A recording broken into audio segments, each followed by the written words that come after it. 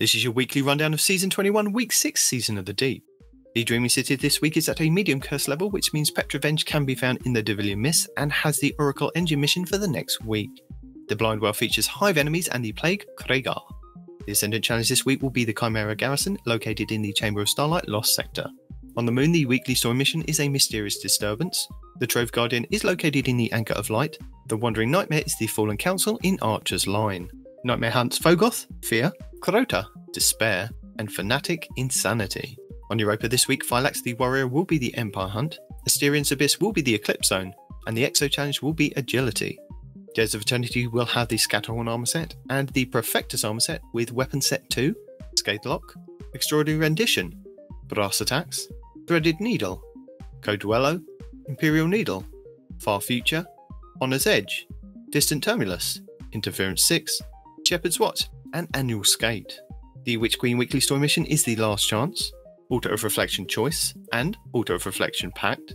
The Lightfall weekly mission is Breakneck, the Partition mission will be Ordnance, and the Vex incursion this week will be Armshire Park.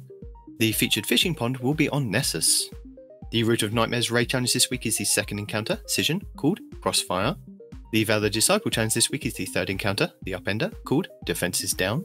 The Vault of Glass challenge this week is the second encounter, Oracles, called The Only Oracle for You. The Deepstone Crypt challenge this week is the first encounter, Crypt Security, called Red Rover. The Garden of Salvation challenge this week is the third encounter, Consecrated Mind, called Staying Alive.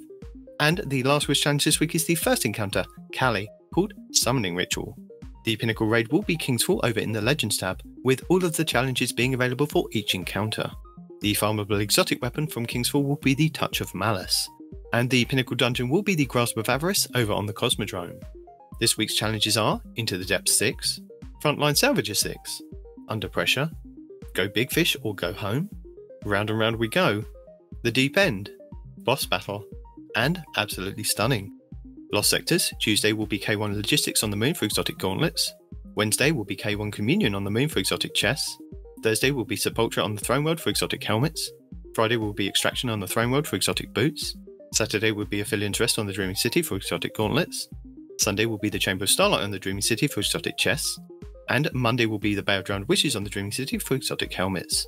Our sixth featured Nightfall will see us face off against Korosek in the PsiOps Battlegrounds Moon, with the Braytech Osprey rocket launcher being the featured weapon. Lord Shaxx brings Scorch to the Crucible for the 6th week of the season, and Zone Control will be returning this week in the Relentless Crucible playlist. Plus, Trials of Osiris Dominion will be back at the weekend with some new rewards for players who do make it to the Lighthouse and open the chest. And that's it for the 6th week of Season of the Deep. Thank you for watching. Allons-y.